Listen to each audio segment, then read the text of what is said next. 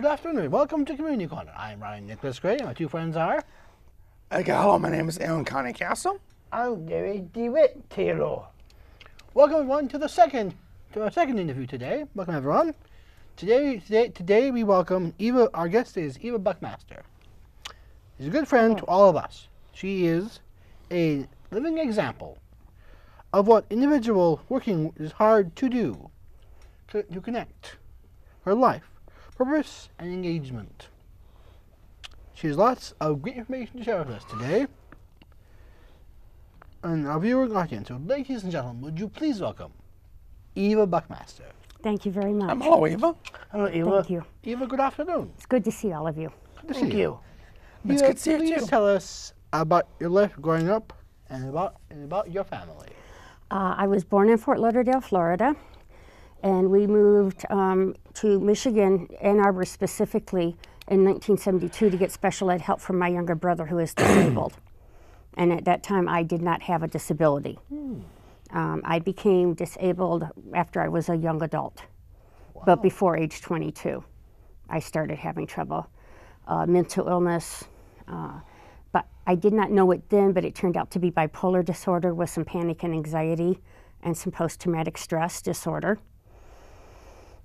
Later on, allergies, asthma, and diabetes and angina came along, but it was a progression. Oh. So it's just the two of us, my brother and I. My parents are both deceased. Oh, I'm very sorry. Me too. And? What was that thing about stress? Post-traumatic stress disorder. Most people know it as PTSD. Okay. And it's what happens when you've lived in a very bad situation, something very bad has happened to you. Living through a hurricane does it to some people, going to war does it to some people, being shot, being raped, being molested. There are a lot of different things that can cause, seeing someone killed. A lot of things can cause it. The idea, and it's one of the things Lucky helps me with when I have flashbacks, is trying to deal with the memories that come with it so that I can function through life. Okay. Oh, that's pretty cool. What are your hobbies and interests? Besides loving God, Yeah. I love to read. I like to make bread because I like punching down the dough when I'm frustrated with something. I'm told I make a mean lasagna. That's I cool. love music, a wide variety of music. Nice. I like to garden, and I love my volunteer work. Yeah, that's cool. Tell us about jobs you have had in the past. I've done a lot of cashiering work. I've also done a little bit of security guard work, and I have done a bit of what they called membership coordinator work for a group called Pure Choices. So, and I worked on a horse farm for a short while before I became allergic to the horses. So, Eva, share with our audience your journey through diagnosis of mental illness. When I was first mentally ill, I started going to a therapist and saying, I don't know what's wrong with me, but something's wrong and I can't tell you what it is because I don't know what it is, but something doesn't feel right. And they said, how can we help if we don't know what's wrong? You need to tell us what's wrong. And I'm like, I don't know what's wrong. That led to suicide attempts. Yikes. They did not keep me in the hospital. They kept turning me back to my dad to take care of me. He didn't live with me. They just were releasing me to him. Eventually, the hospital decided after about 6 attempts that they'd go ahead and hospitalize me against his wishes. It still took another 10 years before somebody said, you know, I think we may be giving her the wrong medicines, because I was seeing things like colors melting on walls from what they were giving me as prescribed medicine, and it wasn't helping, and I kept ending up in the hospital. This little intern, they told me I wouldn't live to see 25. This little intern said, I think they may have misdiagnosed you. I want to read your file. A couple days later, she comes back to me and she says, I think we should try you on this experiment called Depakote. And this was 1993 in like February. Difficult. And Depakote's widely used now, but back then it wasn't widely used for people who had bipolar disorder. It wasn't? It wasn't then. It is now. And it had been used for people who had seizures. Oh. And they had discovered that people who had seizures and bipolar did better on their bipolar. So they were experimenting to find out if it would help people with bipolar who didn't have seizures. So I signed up. I mean, I wanted to be better. And the sun started to come out. That year, I actually took an ambulance class, survived my grandpapa dying. My mom had a stroke, and I started going back to college. So a lot of good things happened that year because I ended up with 10 credits in college that fall at Oakland Community College. Good for you, Eva. Good for you. Eventually, I picked up my associate degree. Eva, good for you. It's important. I'm proud of you. Thank you. It seems like you made it okay through all that, which is good. I've had periods that were real struggles, and sometimes I still have dark periods that are real struggles for me. Yeah. And I have not been able to hold down a full-time job, but I am able to do volunteer work, where if I have a bad day, I can call in. I have as much trouble with my physical health at this point as I do with my mental illness. Yeah. And I have some problems, like at home I need someone to help me in and out of the shower some days because I get dizzy and could fall and hurt myself. So they send someone in to help me a couple times a week. But it's better than it was. I'm able, with my service dog, I'm able to live alone. I don't do well without my dog. My dog is an integral part of my care.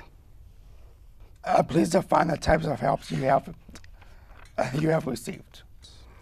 Besides medications, which there's been a wide variety of, some of which have worked, there's been individual therapies, group therapies. A lot of what I do now are outside. I'm not receiving OCCMHA services anymore. I'm receiving help through a private doctor now. And I'm going to support groups in the community, groups like Emotions Anonymous and Al-Anon, which any person that's just sitting out there watching TV today could go to. You don't need to have a specific diagnosis of something. They're open groups. They're 12-step. There's also DBSA, Depression Bipolar Support Alliance. I've gone to that. Okay. So I believe that each person needs to do things to help themselves, not just wait for other people to help them. What different agencies have you worked with, and what types of support? Yeah, for a long time it was just Oakland County Community Mental Health, and there was no authority after the word. And they just basically provided me with medicine and occasionally with therapy. Eventually they decided to provide me with some therapy and help me get housing to get me out of a negative home situation.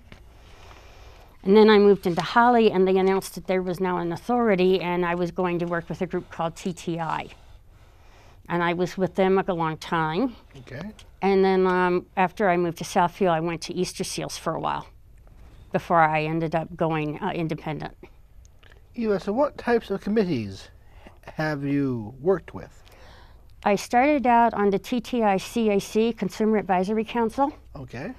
And from that, I was looking around at all these case managers who had huge stacks of cases to work with and not enough hours in the day.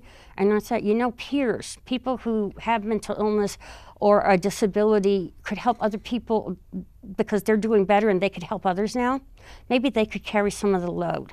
So I wrote this 13-page paper, which I eventually turned in to Jeff Brown, who at the time was the executive director of Oakland County Community Mental Health Authority. And he gave me an appointment and invited me to look at some communities at the county. And at the communities at the county, I ended up joining the Innovative Peer Support Specialist Group. Okay. And I ended up joining the Consumer Empowerment Group, which is now the Empowerment Group. Yep. Eventually, I also added group home monitoring, the Volunteer Group Home Monitoring Committee, which needs volunteers. Later, I became facilitator of the Consumer Empowerment Group, but then just before having surgery, I dropped that because I was like overbooked and went to the Consumer Strategic Planning Work Group. Okay.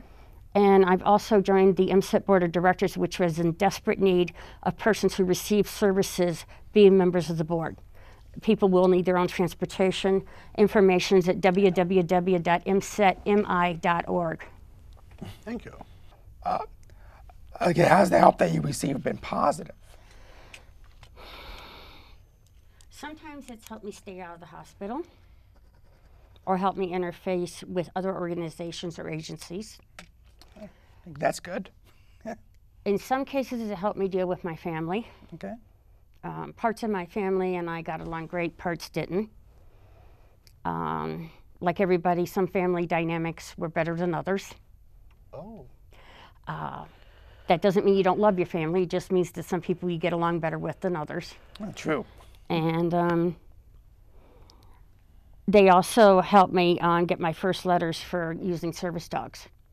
Oh, that's nice. That's cool. It's awesome. Tell us what you have chosen to do to give back to others. That's a lot of the reason I'm on committees, Okay. because I want to make services better for other people or to encourage services to be better for other people. And by being on the committees and seeing not only what's happened to me, but what I hear happening to others, I can hopefully be a voice to speak. I also volunteer within my church and talk about, I'm open about the fact that I have mental illness. I'm open about the fact I have health issues in a way to try and destigmatize the issue. I don't want people to look at me as being a negative. I want them to look at me and see me as a survivor, a person who keeps going. As a positive. Because Yes. a positive, yes. So because I'm not afraid of that, the stigma can't hurt me. That's good. Gentlemen, you Yeah. are a shining example of what it means to, you have told, what you shared with us so far has been both touching and humbling to hear your wonderful and joyous tale. You made me really understand that there are many disabilities in the world. People should not make fun of you. People should never make fun of anybody. Every person deserves to be treated with dignity and respect. Exactly. Every person. True. So Eva, tell us about your living arrangement. I live in an apartment with Lucky. With my dog, I can live independently, but that is with the dog. I don't handle living alone without the dog, and we've tried that, and that was the first reason I ended up with a service dog. Oh, so living arrangement with a dog. That's a good idea. Lucky does a number of things. He tells me people are at the door. He tells me if something catches fire. He does? I had a toaster oven caught fire while I was folding socks in my bedroom. He came and got me before the alarms went off. Oh, cool. Lucky tells me to take insulin when my sugar's too high. Lucky helps interrupt post-traumatic stress flashbacks by hitting me in the chin. Even when I'm in like the hospital, he stays overnight with me in the hospital. Oh, that's nice. Okay, so he's very much, as you can see right now, he's not worried about anything. So he says I'm okay, so he'll sleep. Lucky's 13 and a half, so he's like willing to rest. I'll tell you something. I really like the dog. I really like it.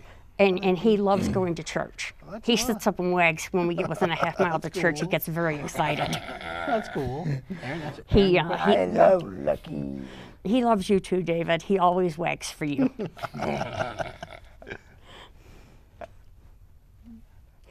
And when he likes kittens too. That's good. Since David He likes is my cats. favorite feline trainer, I thought I should put that in there. Thank you. Good way to go, Lucky. Please share your knowledge about service dogs. Okay. Most people know service dogs are like leader dogs for the blind, which is one group here in Michigan. There are many groups in the country that do dogs for the blind, but there are also many groups that train for everything else, or for blind and other stuff. Paws with a Cause is the second largest that I know of in Michigan. And they will train blind that have additional issues or for things that are, and do not include blindness, people in wheelchairs, people that need help standing and walking, people that need the dog to pick things up and carry it or reach up and push buttons or carry food even. Huh. Wow. Dogs for the deaf. They do not train diabetic dogs. Okay. So if you have diabetes, they do not train for that. There is Paradise Dogs here in Michigan. They're in Fenton. And they do train diabetic dogs, and they train for a number of disabilities besides that. They, again, train to the individual need, but they're a much smaller organization training less dogs per year. Okay. There are some individual trainers, and then you have to find those, and the best way to do that is to Google service dog providers. Okay. Okay. A diabetic dog would be what? Like when he alerts me to take insulin. Oh, okay. Because he can smell my sugar getting too high, it's chemistry change in my body. So he alerts on me, and I know that means I need to take extra insulin, which I carry in my purse or in my pocket. How can he smell that?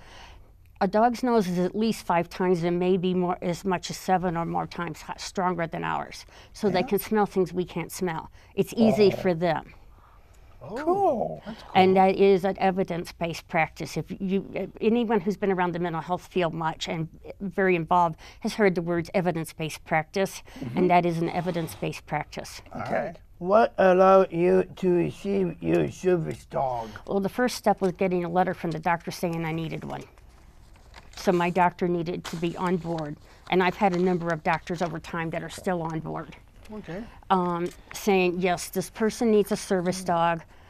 And for instance, if it's for mental illness, they would say this person has a mental illness under DSMV, whatever number they're referring to, because you know that comes out every so often. They revise the numbers. Okay. It was 4, they might go with 5 now.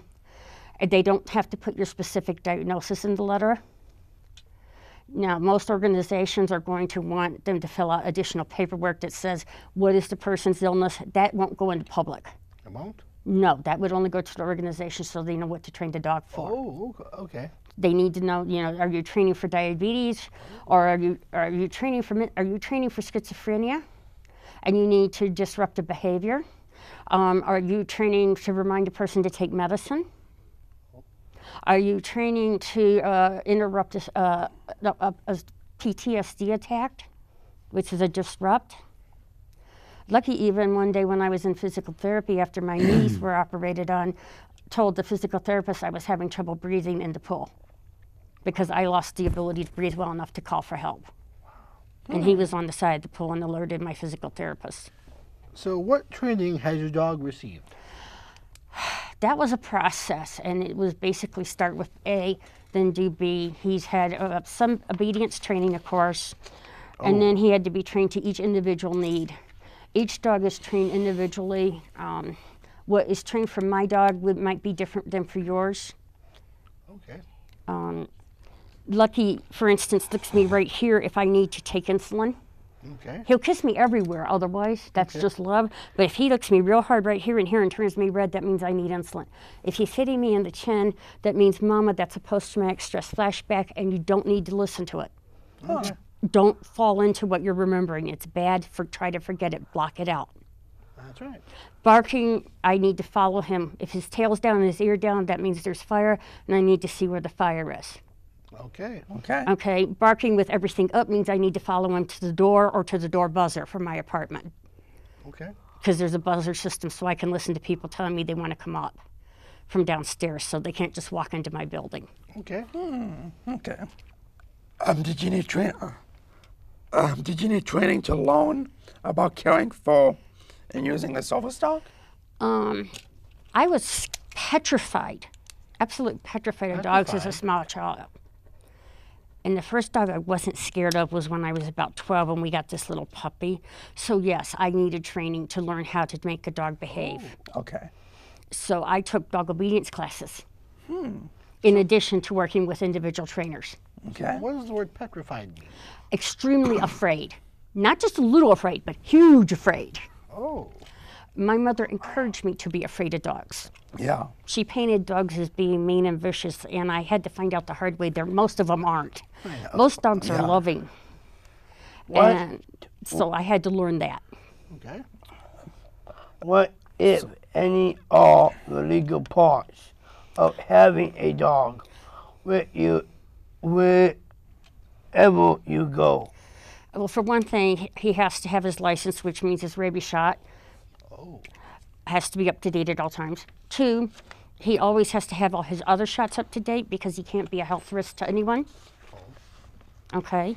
3, if he's vicious in any way, like if he bit you, he'd automatically be put down. Put down? Put down. You what? He cannot be vicious. He would be put down. Okay. That's not an option. 4, he cannot steal food in restaurants and grocery stores. So I repeatedly work on training in that throughout his life, reminding him, no, you can't take this, no, you can't take that, and testing him.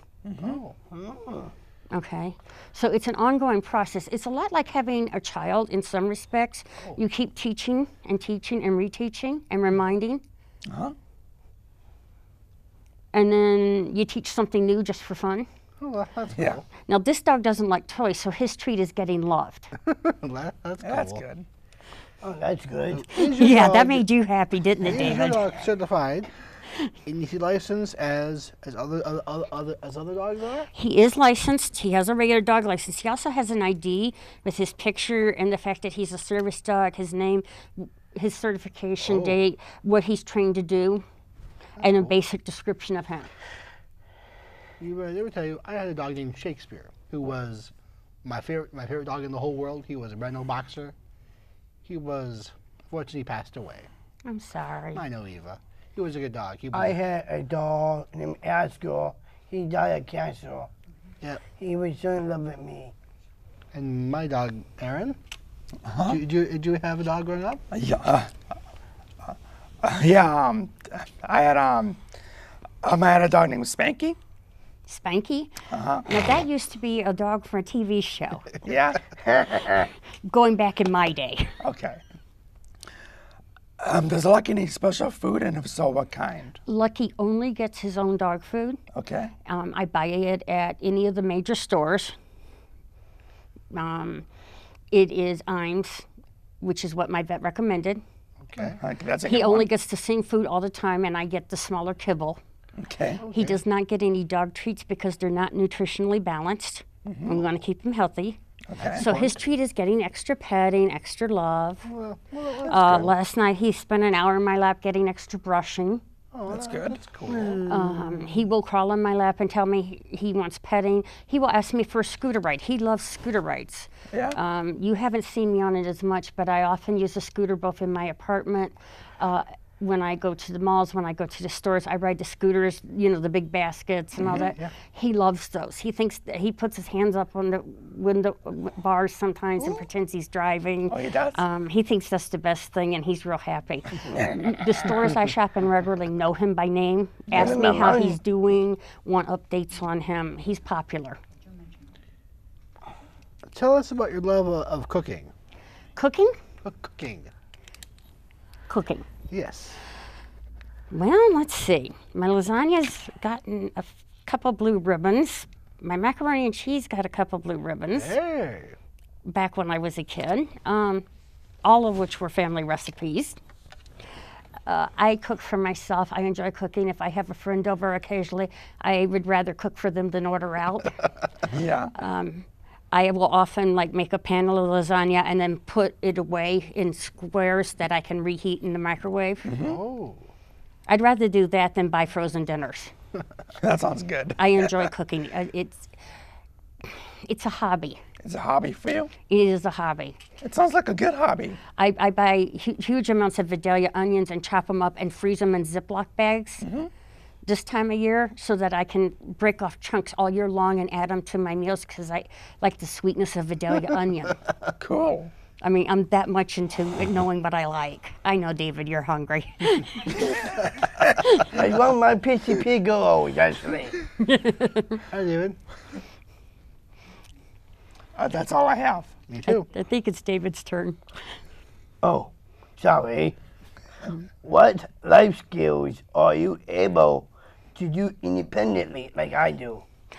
Most of my life skills, although I'm not a perfect, well, I need some help with house cleaning because the chemicals from cleaners set off my asthma.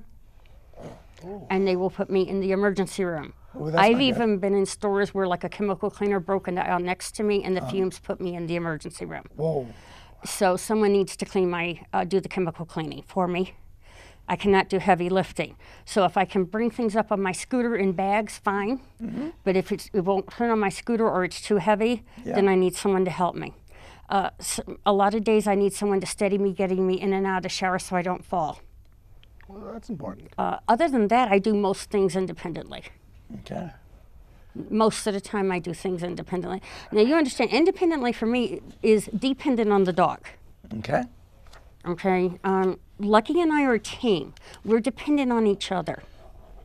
Okay. And he gives me the independence I didn't have before. That's cool. David, would you please close for me? I will, Ryan. Thank you. Thanks so much, Eve, for being our guest today. You express such goodness and confidence. Your desire to be a productive and helpful individual is most successful in your modeling as an example for all of us. Keep up the good work, Eva. Thank you, David. Thank you, And gentlemen. Lucky too. Thank you, Eva. Lucky might wake up long enough. If you start petting him, he'll wake up for you. My pleasure. my name is DeWitt Taylor. You are watching ONTV. Please check us on YouTube.com. My two friends are My name is Aaron Castle. You have been watching on TV and CMN and also on YouTube. I'm Ryan Nicholas Gray. Watching on TV. Look for us, episodes on YouTube. And we're also on YouTube.com, so check us out there. Bye.